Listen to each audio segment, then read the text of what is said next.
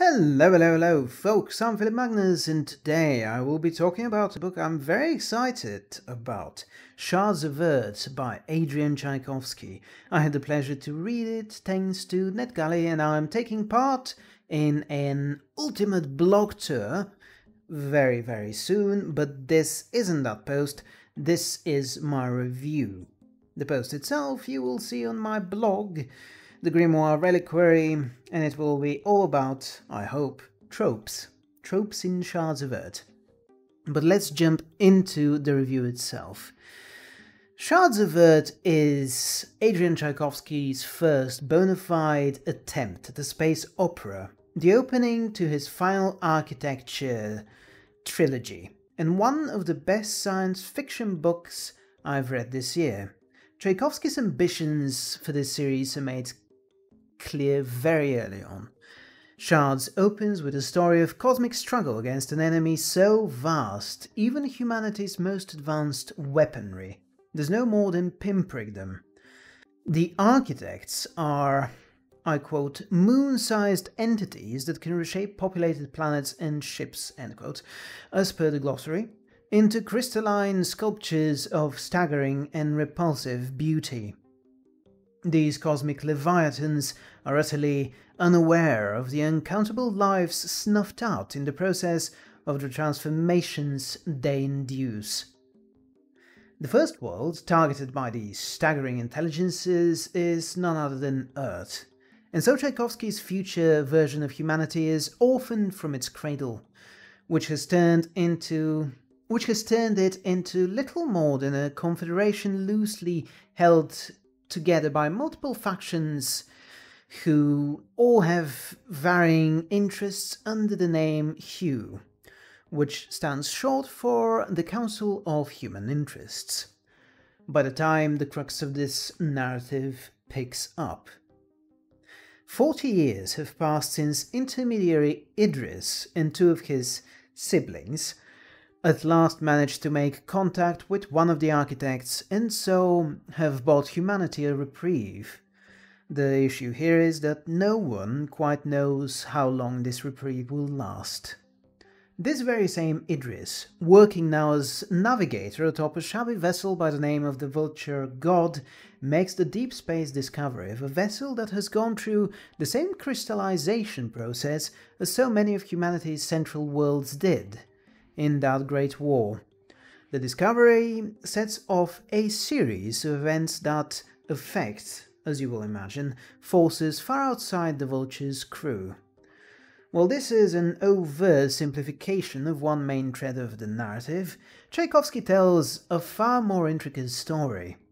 By the point the Vulture makes its discovery, the ship's crew has picked up a new recruit, point of view character Solace, a Myrmidon executor of the Parteni, the genetically engineered sisterhood of humanity, battle angels sworn to the defense of human space and the most militarily advanced strand of humankind. The nation of Parthenon is composed of parthenogenetically grown women who are considered by their creator to be an ideal version of humanity. For that very reason, they are feared by much of their non-bioengineered cousins, especially by the nativist faction and their extremist subgroup, the Betrayed. The nativists you might think of as far right, and the Betrayed you might think of as far worse. During the Great War, all of humanity was held together by the common thread of the architects. 40 years later, fractures between the two strands of humanity have widened to the point that tensions might give way to open war at the least provocation. The Parthenons' one great disadvantage is that they lack intermediaries of their own, those capable of travelling outside the true ways and into deep space at a faster than light speed. Solace has a history with Idris from all the way back in the war, when the Int was her responsibility to look after. Pulled Pulled into active duty from cryosleep, she's been sent to make Idris an offer, one he may not be able to refuse. Solus has a history with Idris from all the way back in the war, when the int was her responsibility to look after. Pulled into active duty from cryosleep, she's been sent to make Idris an offer, one he may not be able to refuse. Here's the essence of Parthenon as described by Solus herself. I know that in the colonies they say a lot of things about my people. I've seen the Hugh propaganda too. We're warmongers, we're man-haters, we're unnatural, born in a lab, indoctrinated, programmed like machines. All that I've heard. And nobody remembers we died for the colonies, above 100 worlds during the war. We were the line. And the softer edges of her voice were ablating off, revealing only steel beneath. Triss belatedly remembered this wasn't just third-generation ancestral pride. Solus had been there. She had fought in the war, faced the architects. We were the shield and swords of the colonies, the Partheni went on. And then, when the war was over, you started asking why we had to keep on being different to you.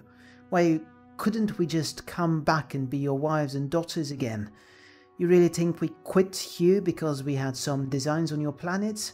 Because we wanted to line all your menfolk up against a wall and make everyone else like us? We left because you hated us and would have used your laws to break us if we'd stayed. All we ever did was put our lives on the line for you, and you still hate us for it. After a quote like this, I bet at least a few of you know if Shards of Earth will work for you.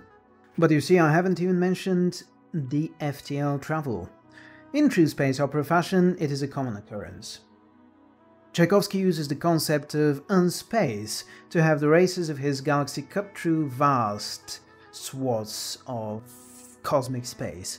Staying awake during voyages through unspace holds dangers all its own. For anyone who has braved it, feels an uncanny presence, seeking, searching to close the distance. There's something of Warhammer 40k's warp there, something Lovecraftian too, presented in such a way as to be novel rather than tired. The explanations that this is a shared experience triggered by the staggering aloneness at play here, and I say aloneness because whenever a ship full of people transitions in unspace, what every single person who is not in asleep, basically, in pods, what every single one of these people experiences is this incredible feeling of being alone. When you're in unspace, no matter whether you were crowded with people before or not, you are all of a sudden alone.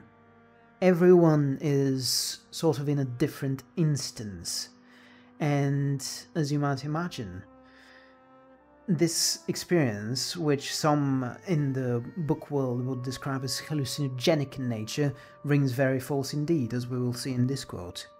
The fact that everyone who came out of unspace, sane and hale, reported the same delusion was not a comfort, because Chris couldn't stop thinking. Surely there was only one logical explanation to everyone having the same experience, that despite everything there really was something out there.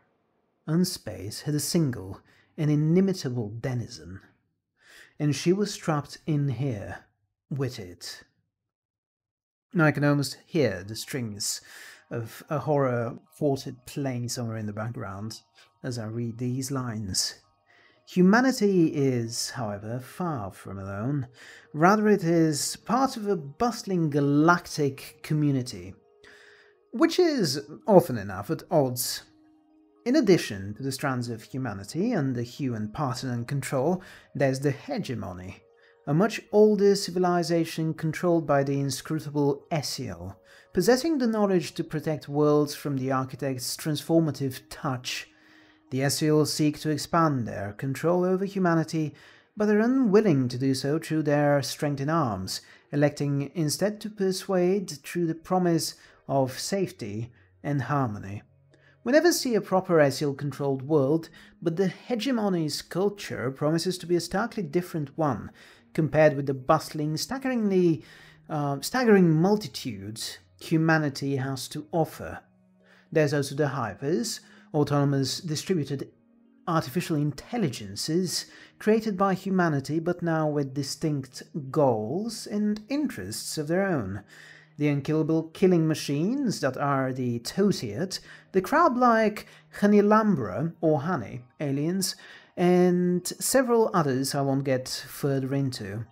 I reserve a special place for the Originators, however, an ancient spacefaring race responsible for the true ways, as well as fascinating artifacts and ruins whose every mention and exploration fed me some serious nostalgia from my adventuring days aboard Mass Effect's Normandy. Plenty of that if you are a space opera fan. Shards of Earth recalls the very best of the genre, makes familiar tropes fresh and new, and folds in nicely next to other works by the author. I've seen Tchaikovsky deal with some of the themes touched in Shards of Earth before. Vast intelligences that find it difficult even to acknowledge human existence reared their attractive heads, I suppose, in the doors of Eden. Further boast the dangers of capitalism, pushed to 11, as well as the possibility of distributed intelligence networks growing far more complex than intended and acquiring personhood made for the thesis statements of Dogs of War. The book's characters are ridiculously easy to root for. In addition to Idris and Solace, we've got Chris Almere, a lawyer as deadly with a knife as she is with her words, Ollie Timo, a mechanic and specialist whose ingenious use of robotics allows her to overcome her physical disabilities, and the Vulture God's captain, Rollo Rostand, whose dialect has a number of peculiarities which define Space's speech in ways that read across as a natural drift away from our own use of language. It's not quite the Beltalowda speak from The Expanse, but it has a ring to it, and a rhythm, which I found very pleasing. Perhaps not everyone will. We all react in different ways when it comes to our reactions to made-up languages or to shifts in the language we use in SFF literature. But for me, it was an excellent, excellent edition. There are a few others. An alien, a hiver, and the crew dynamics between them, all of them, are exactly what you'd hope they would be. They feel like a family, even when they're at each other's throats. Whether the focus is on Ollie and Solace's very different understandings of what the Parteni way of life entails, the bond between Solace and Idris, neither of whom look to have aged a single day since the time of the Architect War 40 years ago, or Chris's clever tongue lashing, which might be aimed at just about everyone, inside and outside the confines of the Vulture God, these characters work together perfectly. If you grew up with Star Wars or Star Trek, they'll feel like home, reminiscent of the crews of the Millennium Falcon and the Enterprise. As well as Firefly, it would be another good example. It might actually be the closest one. The dangers of this galaxy go far beyond the civilization-ending threat of the Architects. From a rogue Aesiel to a nobleman, from one of humanity's most prosperous worlds to a secretive operator of Hugh's intelligence service, Mordant House, the threats to the Vulture God's crew come in many different shapes and sizes. The dangers of this galaxy go far beyond the civilization-ending threat of the Architects. From a rogue Aesiel to a nobleman, from one of humanity's most prosperous worlds to a secretive operator of Hugh's intelligence service, Mordant House, the threats to the Vulture God's crew are numerous and multifaceted. Action scenes are written with a precision I envy, often shock with the suddenness and brutality, and engender in the reader a sense of danger for everyone involved. I recall a point early on when I realized just how high the stakes were. And the words that made me do so also made me do a double take. They're still burnt in my mind. I can immediately recall them, but I'm not going to because they are very, very spoiler heavy. The environs, different planets, the crew is tossed between the majestic ships and decrepit space stations are all memorable. Here is an excellent description that showcases some of my favorite features of Tchaikovsky's writing. Jericho was the last habitable world to be found by explorers from Earth, before there was no longer an Earth to be from. A survey team exploring a dead-end throughway burst into a virgin system. They found the planet a little closer than Earth to a sun a little cooler than Earth's. Then they found a biosphere crammed full of a riotous life whose biochemistry overlapped with Earth by at least 40%. An Eden, surveyors crowd. Then the planet's biochemistry ate two of the landing party and they quickly revised their estimate to a monstrous death world. But there were still scientific grounds for that, and a permanent research presence was established only months before an architect appeared over the skies of Earth. That research team was intended to be the sole presence on Jericho, an opportunity to conduct pure research into a thriving alien ecology, untouched by humanity save the luckless surveyors. The Earth fell, the Polyospora began, and Jericho received its shipments of refugees, same as everywhere else. Establishing a colony on planet was not the nature-red tooth and claw experience everyone had expected. Desperate humans in need of a home could tooth and claw right back, and twice as hard. The clarity of description, the wry wit. I can't describe to you how many times I've cackled hysterically at some passage or another in Shards of Earth. Allow me to point out also that I love books that pack a glossary at the end. This one has a timeline slapped at the very back of the glossary as well, which makes for some encyclopedical reading, preferably after you've finished the novel itself. I loved getting most of this information through dialogue, description, and voice. Seeing it then presented chronologically makes for an excellent reference tool for later. Adrian Tchaikovsky shows a craftsman's care and a visionary's imagination in constructing this universe. He does so while rounding up the first part of this trilogy in such a way as to make of it a gratifying experience that doesn't frustrate you to no end for not having the second book immediately at hand. You should get this one if you love the genre, and if you're a newcomer curious about space opera or sci-fi overall, this is a phenomenal title to start your interstellar journey with. Now, be honest with me. Do you want me to tell you more about Shards of Earth? I'd be happy to take a look at one of my favorite fight scenes. I could do a character profile or two, I could present even a spoiler discussion. And if you're a fellow YouTuber or rather a booktuber who would like to take part in that, let me know. What do you feel like? Tell me in the comments, and don't forget to like this video, share it with your friends, and press on that subscribe button, ring the bell for notifications, and I will see you again next time. Philip Magnus out. Bye!